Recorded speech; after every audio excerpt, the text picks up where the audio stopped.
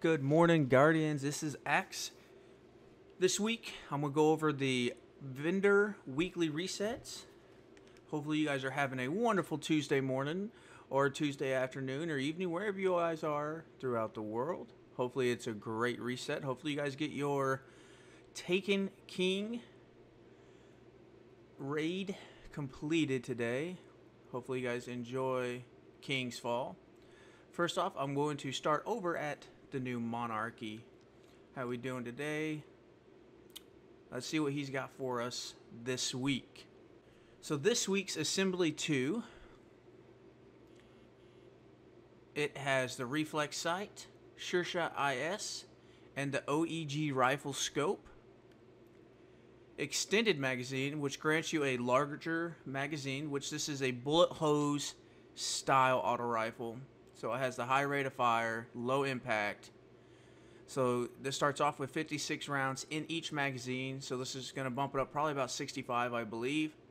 Also comes with lightweight, perfect balance, spray and play, and hidden hand. For me, this is just an average rolled auto rifle. The perks are alright. It's not great for PvE or PvP. So let's move on to the next weapon here. The Free Will 3 hand cannon. This week it comes with Steady Hand IS, Fast Draw IS, and Quick Draw. With high caliber rounds, lightweight, perfect balance, outlaw, and rangefinder. Now rangefinder is really good on hand cannons since they just took a range nerf. But since there's no other perk besides rangefinder to give this hand cannon some range, I would say go ahead and skip it this week. The sidearm this week, we have Steady Hand, Sure Shot, and Quick Draw IS sights, flared magwell, lightweight, fitted stock, army of one, and hidden hand. Again, since this one doesn't really have a range perk, or kind of a big thing now for sidearms is the high caliber rounds, I would say go ahead and pass on it this week as well. It's just an average hand cannon, nothing too special. Now for the deposition, we have Sixus, Short Gaze, and Eagle Eye. Obviously, Short Gaze SLH-10 is one of the shortest zoom scopes, so that's what everybody's going to gravitate to. Skip rounds, lightweight, perfect balance, triple tap, and unflinching. Again, nothing too special, just another average sniper rifle. Triple tap's not bad for PvE. First Citizen LMG for New Monarchy. We have CQB Ballistics, Smart Drift Control, Fill Choke, Extended Magazine, lightweight, perfect balance, crowd control, and hidden hand. Now this is in the high rate of fire, low range archetype of LMGs. It's not bad. It does have 77 rounds in a magazine. A lot of rounds. The perfect balance will help give it that little bit more stability. But crowd control also gives you that weapon bonus damage for a short time after you get a kill. So it's not bad for PvE. I would not use it for PvP. There are better choices out there. Alright, now we're going to check out the Crucible Quartermaster weapons. See what they have this week. For the auto rifle, the Zero Day Dilemma. It has the Red Dot ORA, Quick Draw, and the OEG Rifle Scope. Not the best scopes, but some people do like them. This one comes with crowd control and grenadier, small bore, appended magazine, and persistence. I believe that this is just an average auto rifle for both PvE and PvP. There's way better options out there. For the pulse rifle, the B29 Party Favor, we have the Reflex Sight, Sure Shot, and OEG sights. This week it comes with Rodeo, Take a Knee, Small Bore, Feather Mag, and Counterbalance. So this one has pretty good range and good starting stability.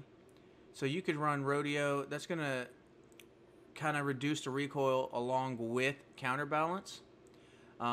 Small Bore is an alright perk, but it does take you down in magazine size. Feather Mag, as long as you have gauntlets or for your speed reload, I see it kind of being useless. Take a Knee, I don't see that it's a valuable perk. So again, with the way that these rolls are, I would just say this is just another average pulse rifle. The Hero Formula Scout Rifle. We have the Red Dot ORA, the Range Lens, and the Rifle Scope. Has life support, last resort, small bore, high cal, and Firefly. Now, the way that I would run this would be life support, high cal, so you stagger your opponents both in PvE and PvP. And Firefly is always a good perk, especially for PvE. I would say that this is above average for PvE and PvP. So the palindrome this week, we have Steady Hand, Sure Shot, Quick Draw. Sure Shot, for me personally, in my opinion, is the better sight. It's the one that I feel more comfortable with. This week it comes with Outlaw, Partial Refund, Hammer Forged, Explosive Rounds, and Luck in the Chamber.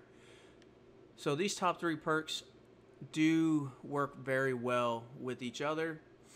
If it had like Rifle Barrel, I would say that it would be close to top tier. This is better than average. Everybody loves anything in the middle for range, for hand cannons. I think this is a pretty good roll. Luck in the Chamber also causes considerable more damage with one round just randomly in the magazine. It'll proc, you'll get extra damage. It's awesome. The Fusion Rifle, Each New Day, the Reflex Sight, the Red Dot ORA, and the OEG sight. This week comes with Spray and Play, Last Resort, Hand Laid Stock, Enhanced Battery, and Hidden Hand. Just another run-of-the-mill fusion rifle. The Curtain Call comes with Linear Compensator, CQB Ballistics, and Aggressive Ballistics. Close and Personal, Battle Runner, Rifle Barrel, Quick Draw, and Crowd Control. So it's a good shotgun, nothing fancy. For the sidearm, Steady Hand, Fast Draw, and Quick Draw IS sights, Relentless Tracker, Army of One, Fitted Stock, Casket Mag, and Hot Swap. Nothing too fancy to see. For the Event Horizon, it has your Sixus, your View Tac, and your Ambush sight. The Ambush is in the same category as the Short Gaze for low zoom value. Underdog, Spray and Play, Skip Rounds, Casket Mag, and Unflinching. Just another average sniper. CQB Ballistics, Smooth Ballistics, and Field Choke for the Chaotic Neutral. Life Support, Guerrilla Fighter, Perfect Balance, Armor Piercing Rounds, and Hidden Hand. Not a bad PvE LMG there. Something Wicked Auto. This is the rocket launcher. Aggressive Launch, Smart Drift Control, and Counter Mass. I would probably run the Counter Mass on this if you guys do decide to purchase it, just because it gives you more velocity, so it'll make it a little bit quicker. Battle Runner, Last Resort, Perfect Balance, Field Scout, and Cluster Bombs. Not that good of a rocket launcher. So now we're going to run over to the Vanguard Quartermaster. Alright, let's see what the Vanguard Quartermaster has for this weekly reset.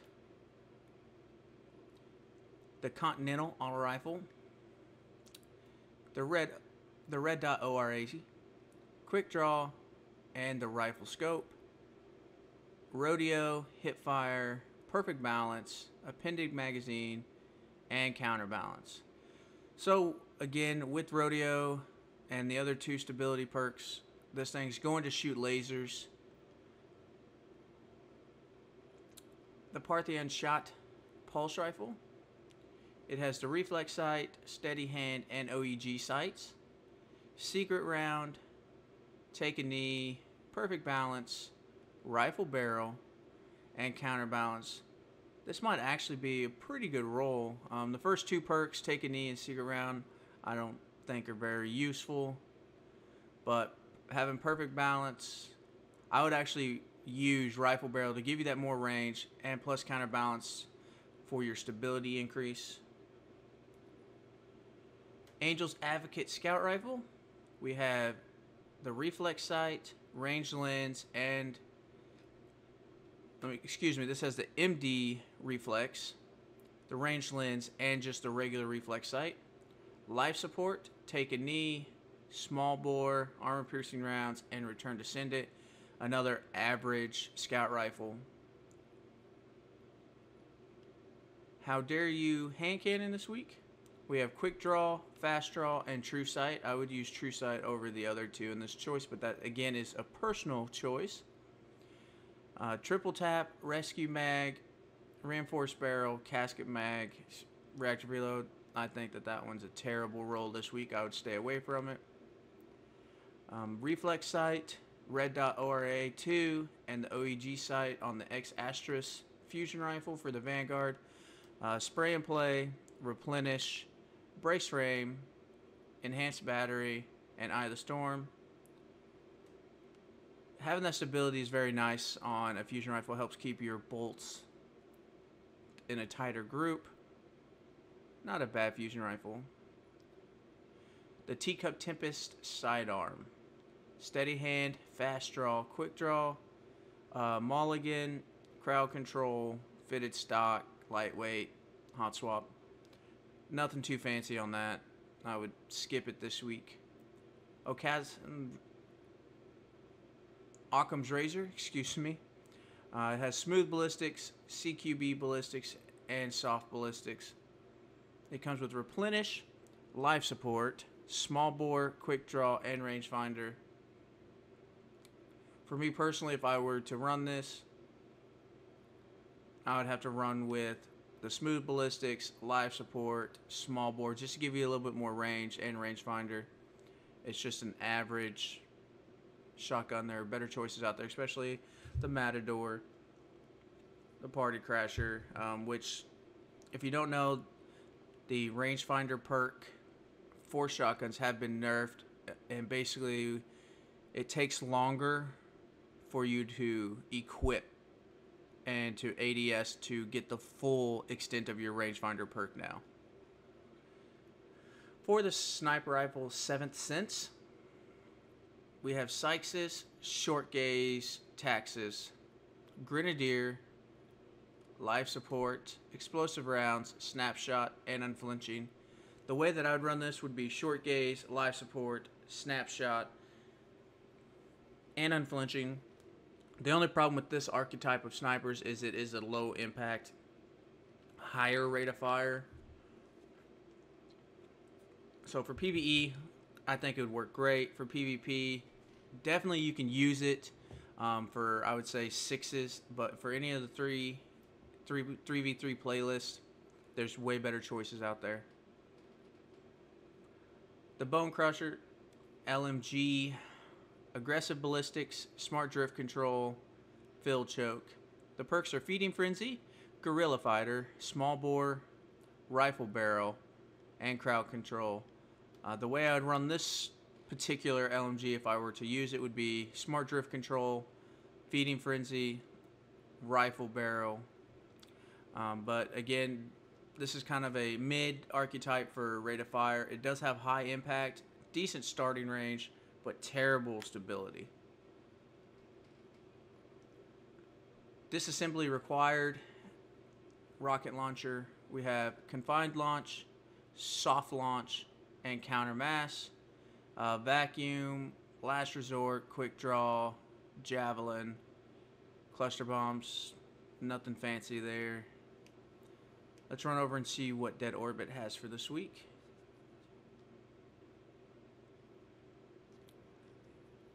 Alright.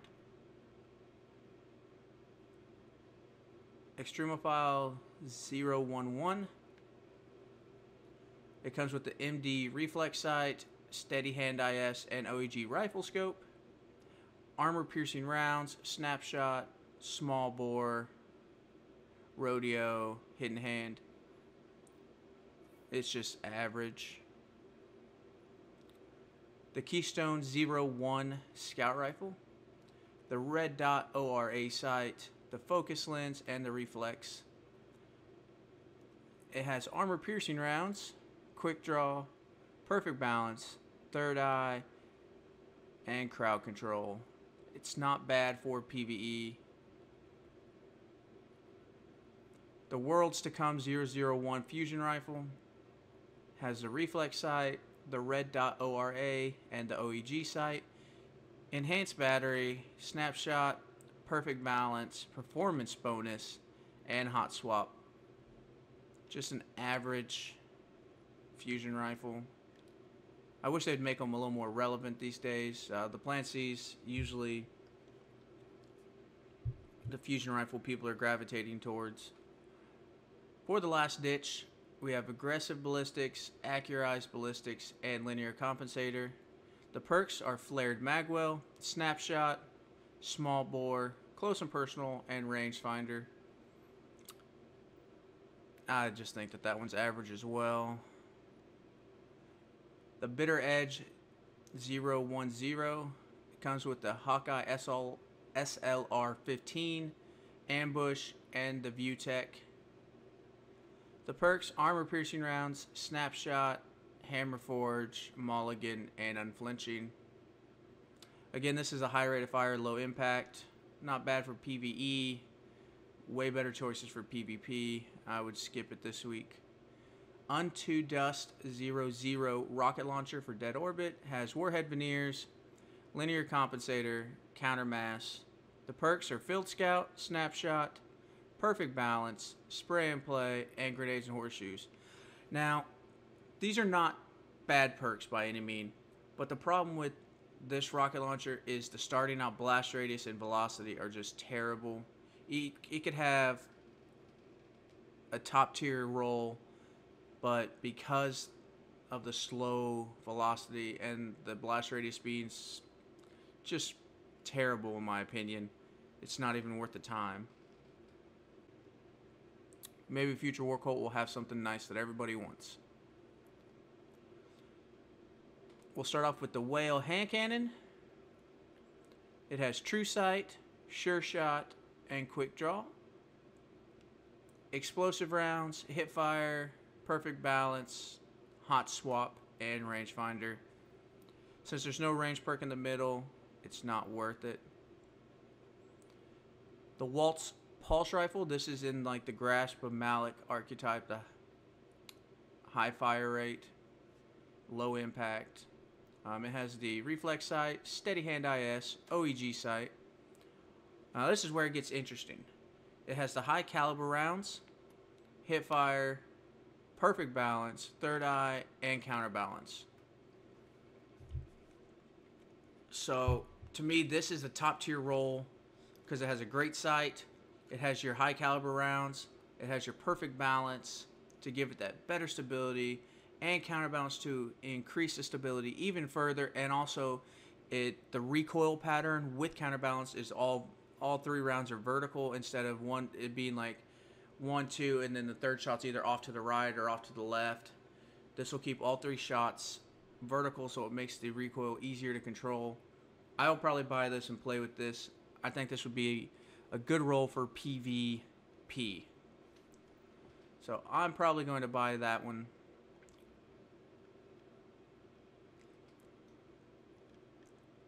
The Wading Fusion Rifle, we have reflex, red dot ORA, and the OEG sight. This week it comes with accelerated coils, lightweight, small bore, performance bonus, and hot swap. Not a I'd say it's better than average fusion rifle. The Wounded Scout Rifle. We have the MD Reflex, the Focus Lens, and the OEG sights. It comes with armor-piercing rounds, snapshot, small bore, outlaw, and crowd control. I think this would be a good scout rifle for PvE for sure. Having the snapshot and armor-piercing rounds. In PvE, I don't think these perks matter too much, but having outlaw to help get that increased reload speed and getting multiple kills with this with the 15-round magazine, pretty good for PvE. The Wormwood Sidearm. We have steady hand, fast draw, and quick draw sights. It comes with armor piercing rounds, snapshot, hand loaded, army of one, and rangefinder. Now, if armor piercing rounds was the high caliber rounds, I would say this would be top tier. Future Warcole has sold. Last week was a great roll, Wormwood, and since sidearms are very popular now, this one, outside of the first two perks, snapshot will be useful in PvP with hand loaded and rangefinder, so it's a pretty good roll. The Warpath rocket launcher. We have Warhead Veneers, soft launch, and hard launch with Field Scout, snapshot, heavy payload, tripod, and cluster bombs. Again, just like the Dead Orb rocket launcher, the velocity is just garbage. It does have decent perks with it this week, but that would just turn me away from using it. Alright guys, that is all of the vendor rolled weapons after the reset this week. I hope you guys have a wonderful Tuesday. Hopefully you get all your Nightfalls done and get into your King Falls raid and complete that with all the challenge modes. This week the challenge modes will be for the War Priest, Golgoroth, and Oryx. I don't believe anything has changed from the challenges back when King's Fall was the newest raid. So get out there, squad up, kick some butt, and we'll see you guys in the next one. Take care.